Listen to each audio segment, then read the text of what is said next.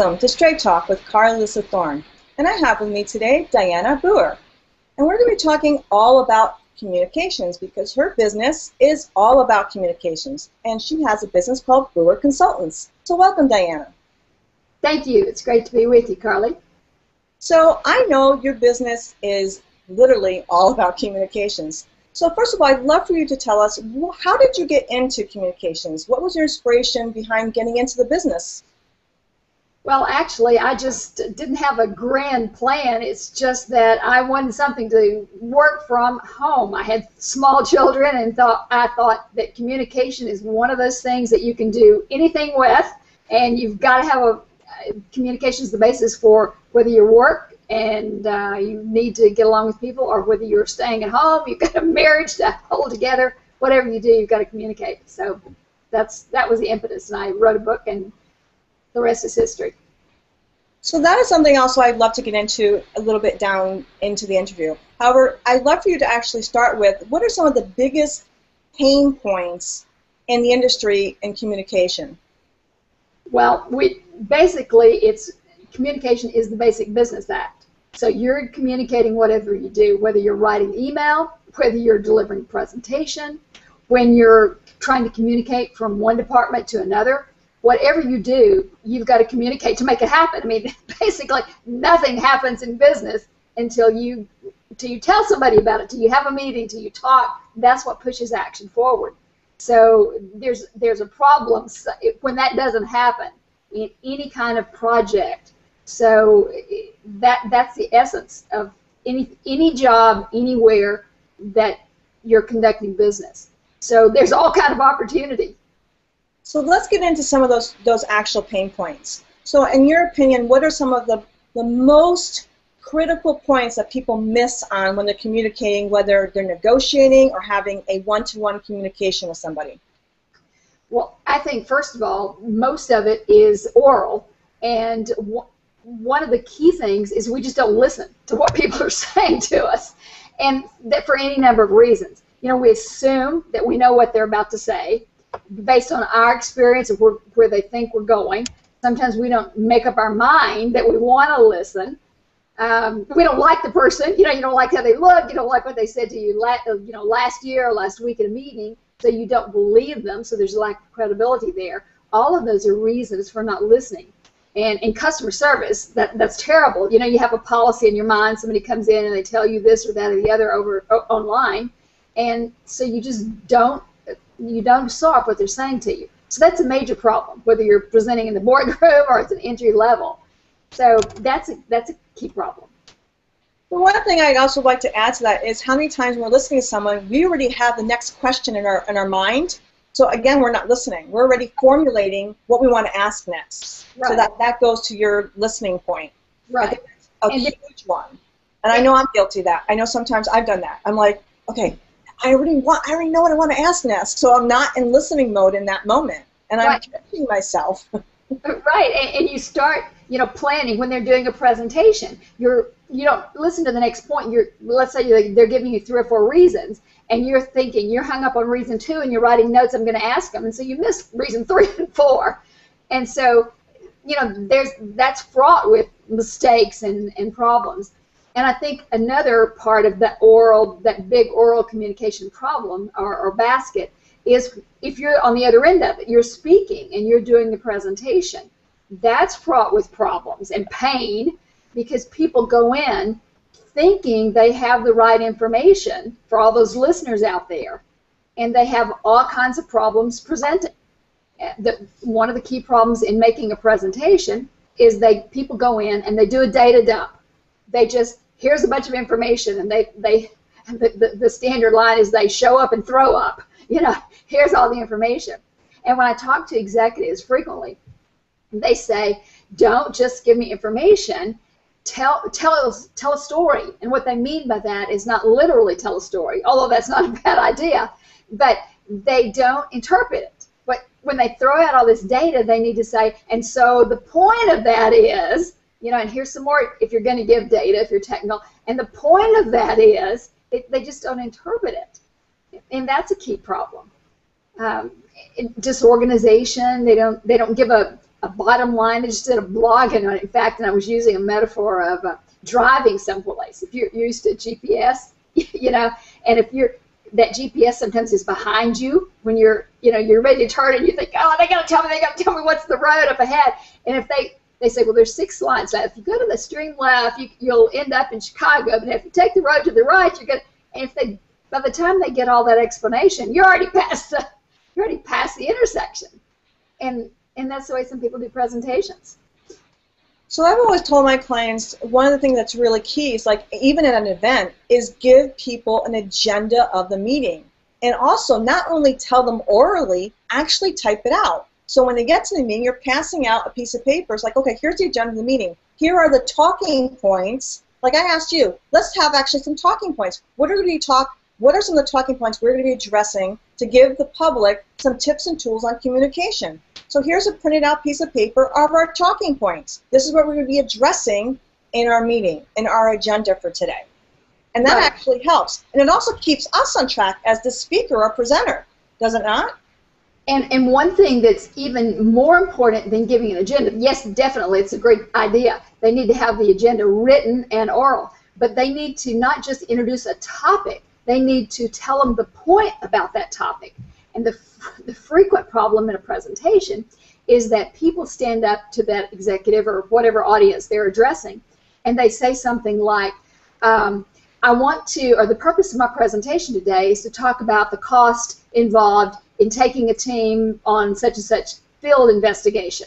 Well, and the executive is thinking, okay, what about it? Are you going to tell me how much it costs, or we should go, or we shouldn't go, or it's too much, or what we're supposed to find out? So they need to make a summary statement. They need to open up with saying, I don't think it's a good idea to go to Chicago on this field trip with our marketing team because X. They need to actually summarize about each of those topics on the agenda and then support their point.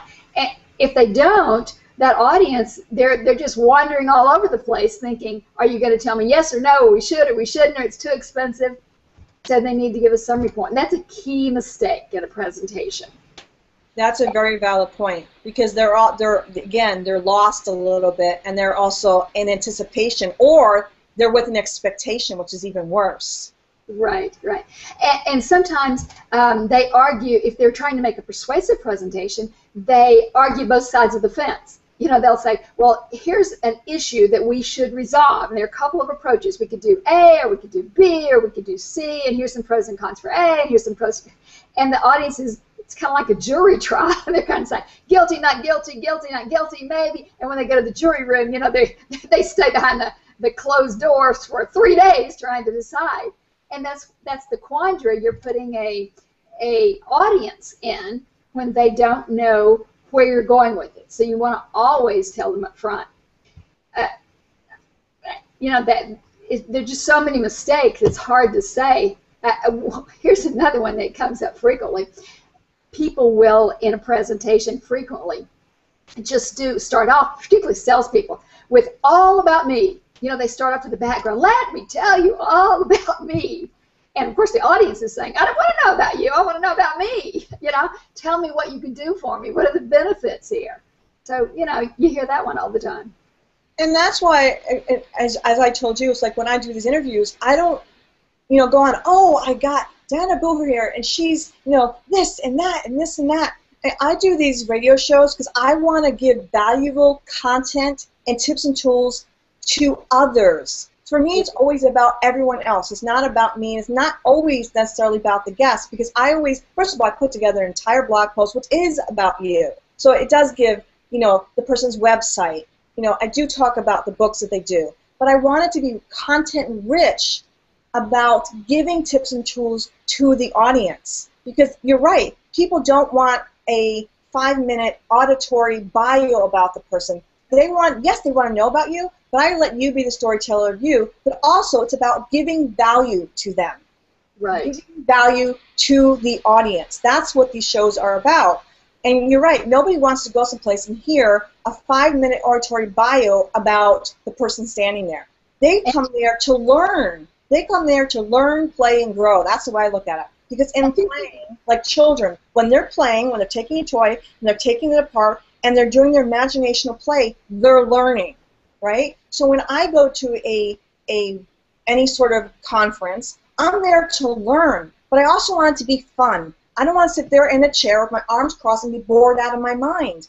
I want it to be something that is witty. I want there to be some banter. I want there to be some sort of playful energy in there. Because there's nothing worse than being at a conference and you're bored out of your mind. I will not learn. I will turn my brain off because it's just boring, right? Right. There has to be some witty banter in there that engages your mind.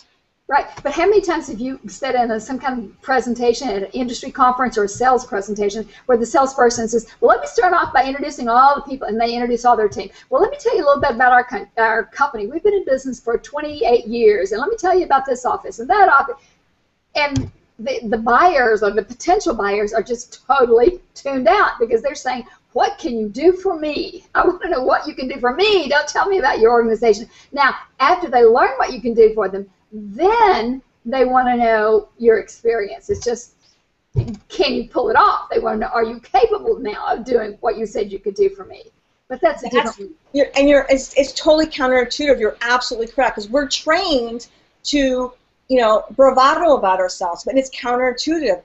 It always should be about giving value and the tips and tools first. Once you've got them excited about what you've taught them, then they want to know who you are. They're going to want to know your website. They're going to want to know how to get a hold of you. Right. Right. Absolutely. Yeah, and you were asking me about where this communication thing shows up, where these mistakes and the points of pain. When I started out, I told you I started out just saying communication. If you stacked all relationships end to end, they would all be about communication. Another one that we run into all the time is email. That is a constant source of pain for people because they have to do it. You have to do it to stay in business. But when people get long emails that ramble on, and you get to the end, and I call it the so what document. You read to the end and you think, so what? What are you asking me to do? Do you want me to do something, call somebody, go to a meeting, support you, send you something, approve something? The action is not clear. And that's a huge problem. If you have to respond back and say, what is it exactly you're asking me to do? And then they have to write you again and say, well, what I wanted you to do was, and then give you the details again. Instead of having 2 interactions, now you've got to have 4 or 5 interactions. That's a huge waste of time for everybody involved. Absolutely. As a matter of fact, I just created a graphic as a social media tip today. People are involved in social media, obviously, and we're all in groups, and we cross-market and all this. And it's amazing how many times people don't think we're not mind readers. What do you want people to do for you? So people just assume because you put your link in a cross-marketing group that people automatically know what you want them to do with their blog. Do you want me to comment? Do you want me to share it? What do you want me to do with it? Not everybody wants you. Some people obviously want the comments, but some people actually want you to do something with it. They actually want you to share it and comment. Some people just want you to actually share it. They don't want a ton of comments because they know sometimes that looks like it's falsified, if you will, that it's a cross-marketing group, if you will, right? So it's like, we're not mind readers. Please tell me, what do you want me to do with your link? What do you want me to, like you said, what do you want me to do for you? So I actually put in there in the groups, it's like, specify what you want. Do you want your link retweeted? Do you want it, what do you want me to do? So please specify in the groups what we, and people just think because you're in a cross-marketing social media group that everybody knows that because it says it's Twitter Day, that means this. Or if you're in Google Day, it means this. Well, no, you must tell people what to do. You may assume that just, again, assumption, don't assume. Be specific as to what you want from people. And like it'll avoid a lot of disappointment. Right, and that action should always come up front. What happens is many times people go through all the details. It's like when you pick up your voicemail and somebody says, I was in Kansas last week and I was talking to a friend of mine there and he has this contact, and they go through this big long 1 minute long email and you're thinking, hurry up, I only have 30 minutes for lunch. And what you want them to do instead is to say, I need a referral from you to somebody you know on Facebook. Their name is Joe Schmo. Please give me that phone number. Now, here's the background. And then if you think, I don't know Joe Schmo and I don't have his phone number, there's no use you listening to the other 2 minutes of that voicemail because you don't know the person. You need to just forward it on to somebody else. So they need to always put the action right up front, whereas most people write all the detail and put the action at the end. And when you get down to the end, you think, I can't do this. This doesn't apply to me. I don't need this. And again, you've wasted their time.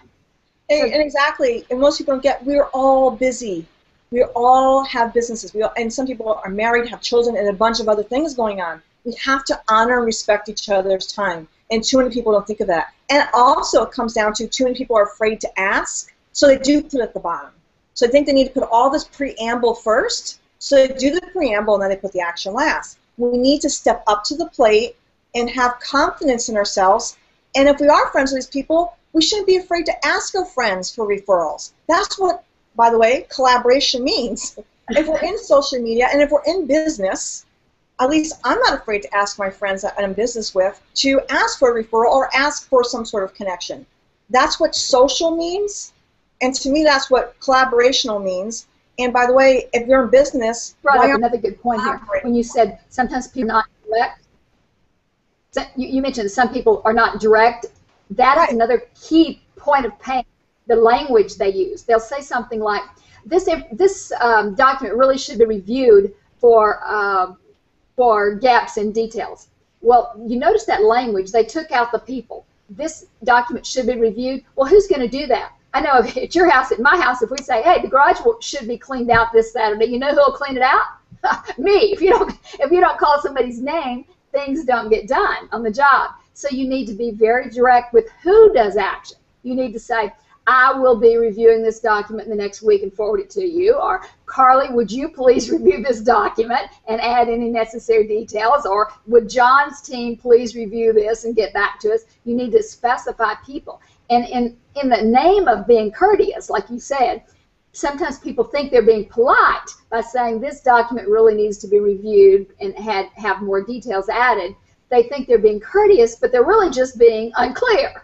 So a key thing is to always make sure you put the doer of the action into the email so that everybody's not just guessing, well, who's supposed to do that? And I add to that the whole, we've heard this phrase, I think, ad nauseum, do it, delegate it, or delete it from your plate. So it's either you're going to take the action to do it, or you're going to delegate it and name that person it's being delegated to, or if it's not serving your team or serving your company, delete it from the task list. And I think also part as you and I are both females in business, I think a lot of, I'm going to say a lot of females, and that's just what I've noticed, they're not, I guess the male energy part of being a female and taking that, standing up in that shoes. In other words, they're afraid of doing that because then they're too macho, to have too much of that male energy. And I think we need to separate that. We can still be females and still have the confidence and still delegate. In other words, you know what I'm saying? I think when females do take on that role of CEO language, right, there's that intimidation for some. And I felt that. I know I work with a lot of males, and when females do step up in that role and do, say, okay, this needs to be done, a lot of females are afraid to go there because of that energy. Do you know what I'm saying? Well, I think there's that lack of confidence sometimes, but sometimes that needs to happen. And if you want to rise up in the world, and I don't mean that in a bad way, but you know what I'm saying, there has to be confidence in order to do that. We have to be able to say, if you want to be successful in business, there has to be the authority, and I don't mean in a bad way. It's not even authority; it's confidence. Because right, it has to do with confidence.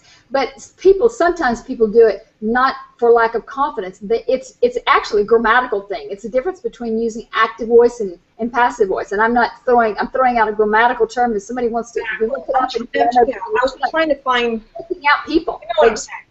They just take out people and say, in other words, it's the difference between what we call a writing voice and a talking voice. Somebody will meet you in the hallway and they'll say something like, I'm going to put this in an email to you next week.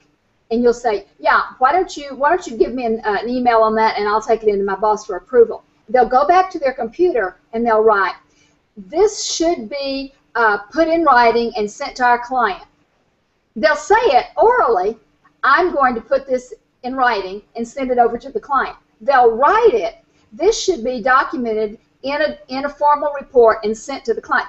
They have two voices. They have a writing voice and a talking voice, and that's called active voice and passive voice. That's the grammatical term. But what we're saying here really doesn't always have to do with confidence. It's just a matter of not making it two voices. You shouldn't have a writing voice and a talking voice. It's what people think is, quote, official and what's not official, and there shouldn't be that difference of writing style. You should write like you talk, minus grammatical errors. We all make grammatical errors when we speak. It should just be a straightforward language and putting people in. That, and I'll add to that also, is authenticity. Yes. Part of what I would say social media online reputation goes along with be the same way you are on stage as you are off stage. I can't tell you how many times I've met speakers and other people, whether it be authors or my clients or people that I work with, that I consult with, that time and time and time I have to tell them, you have to decide what face you're going to show.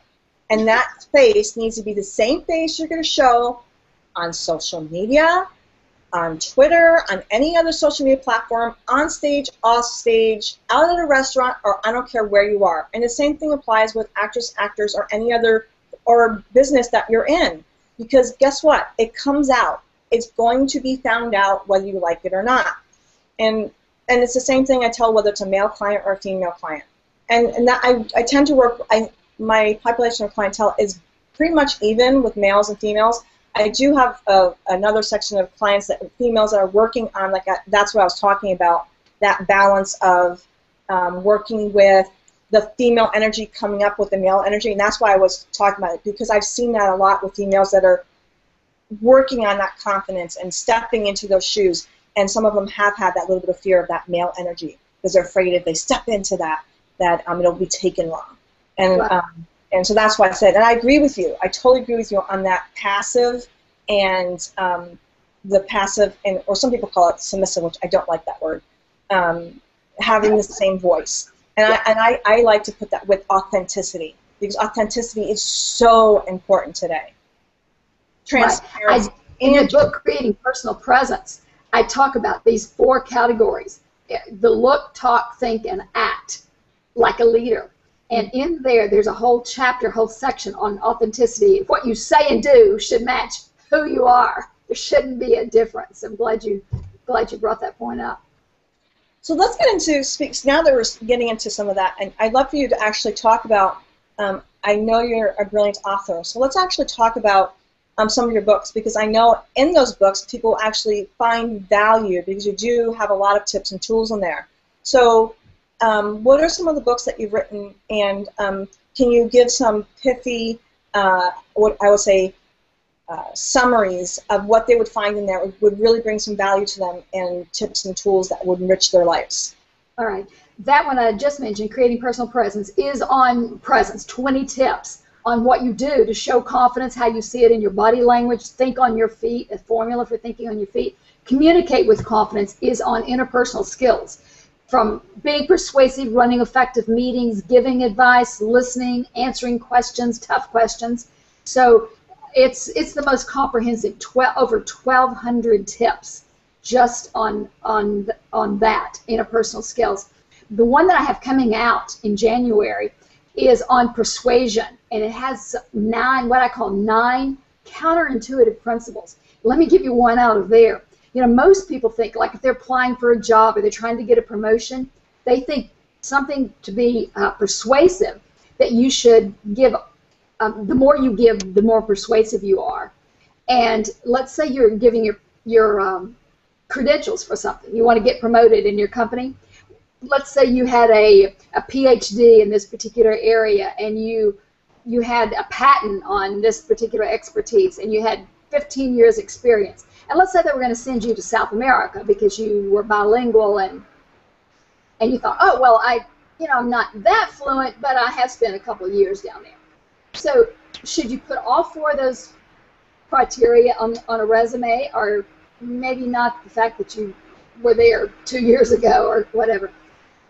The research, most people would say, well, I'll go ahead and list those four things. Can't hurt that I spent a couple of years in South America and they might send me to Peru. The research says that you really shouldn't list that last thing, because a PhD is great. You've had 10 years experience in the area and you've got a patent.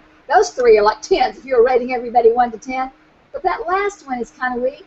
What people do, instead of adding, you know, that's a 10, that's a 10, that's a 10, well, the fact that they went there 2 years ago, that's only a 3. They average in their mind, rather than saying, well, if I'm ranking all the 5 people that I interviewed for this job, they would, instead of saying, that's a 10, that's a 10, that's a 10, that's a 3, on average, this is an 8 candidate. But if you just left off and didn't mention the fact that you speak a little Spanish because you were there 2 years ago, and you just gave them the 3 qualifications, the PhD, 10 years experience, and the patent, they'd say, oh, this is a 10 candidate, because those 3 all rank a 10. That's a counterintuitive principle, because most people think the more I can tell you, the better, instead of the averaging principle. So that book covers some counterintuitive principles about being persuasive. If you're going to talk your kid into staying in school, or you know, whatever you have to do to persuade someone. Oh, that's going to be a great one. Let's also tell people where they can find you, because we are also doing this as a podcast. Okay, it's Booher.com is the website, Booher.com. And most people are not, since they can't read your name right now, let's spell that out for them as well. It's Booher, Booher.com. It's like Booher, except I hope they don't. I'd also love for you to, let's lay out at least a couple more tips for people on communication, because we've done some really solid tips and tools. But before I let you go, I'd love to leave at least a couple more solid tips with people on communications. We've covered emails, we've covered some presentations. What are some last tips and tools you'd love to leave the audience with? I think another good tip on running an effective meeting is, we haven't covered meetings, but just in a general way, with presentations, because most meetings involve a presentation, is when you set up your agenda, you mentioned agendas, that instead of setting up topics, which most people do, they'll say something like the cost of so-and-so, or overview of the industry meeting we attended, or whatever. Word those topics in questions. For example, instead of saying trip to Chicago, it should say, should we make the trip to Chicago? Instead of saying results of employee survey, it should say, will the results of an employee survey serve our purposes for the coming year? If you word your agenda on a meeting in a question format, you immediately focus the discussion on the issue at hand, and it reduces your discussion time to the essential evidence, and you don't waste a lot of time on extraneous details. Also, so it really reduces meeting time. And what you said is really valuable, because, I don't know, well, a lot of people I think know this scientific fact. Questions hook the mind. Yes. They've actually done a study where they put people in a PETA scan, and they ask someone a math question, and then they watch what fires up in their brain. And the brain will automatically go to the place of trying to solve the math problem. No different if you ask your brain, like before you go to bed at night, they do the same type of study. They'll ask the person a question before they go to sleep, and they'll actually watch their brain waves while they're sleeping, and the brain goes to the same place trying to solve that question. So our brain abhors a vacuum. It wants to solve things. So when you ask, and the same thing when you're posting anywhere, or when you're doing a blog post title, the same thing, putting the title in the form of a question. So it's a really great thing that you said. Always ask people a question, because they will actually then want the answer. It does. We do not like being left with a question. We want the answer. Our brain then goes to trying to solve the question. So that's a great, great, valuable tip and tool. So Another great is when you are trying to persuade someone, you always want to make sure you appeal to their emotion more so than logic. People want logic because that's where they take something in to convince someone else, but you'll never win them with a logical explanation. People make decisions based on emotion, and then they support it with logic when they have to explain it to someone else. Absolutely. So, as most people think that if they have data that wins an argument, no, it supports an argument, but it doesn't win an argument. And people often hate to rely on experience, but people can argue with your data all the time. You see that happen in political races. They'll have the same numbers. And, for example, they'll say, let's say you have a number like 22% of home buyers paid more for their home mortgage went up. Well, one side might say, well, that's pretty good because that means that the home prices, people had more money to spend this year, so they could afford more houses. And then the other side will say, that's terrible. They shouldn't. You realize how much of that income that they're having to spend for their house? So they'll take the same statistic and interpret it different ways to tell a different story. So numbers are never convincing. Data, facts are never convincing. But when you argue from your experience and someone says, well, that'll never work because whatever, and you come back and say, in my experience of 22 years of installing this kind of pipe in houses, my experience tells me from work with such and such clients that you're going to be disappointed with it. They can't argue with your experience. Your experience is your experience. So they can give their opinion, they can give their experience, but your experience is your experience. Your opinion is your opinion. And so don't ever shy away from and think that what you have to say as an expert in your field is not persuasive. It is. Appeal to the emotion but never, and know what the facts are. Know what the data is. We're not saying don't do that, but never expect the logical argument to win the case or win the business or win the decision or make someone adopt your recommendation. Well, thank you so much for joining me. It's been an absolute delight having you. You've given us such an amazing, valuable tips and tools, and I'm just very much in appreciation that you took such time out of your schedule to be with me. Thank you, Carla. I enjoyed it. I always love having witty banters with intelligent people. It's absolutely a delight. Thank you. Thank you. Enjoyed it. So as everybody knows, I put together an entire blog post. You'll be able to find all of Dianna's beautiful information and all her books, her website, and everything you could possibly want.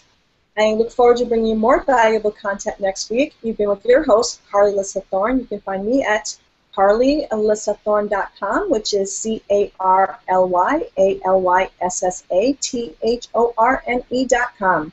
I wish everyone a wonderful afternoon and evening, and I will see you next week. And once again, thank you so much, Dianna, and I look forward to many more conversations.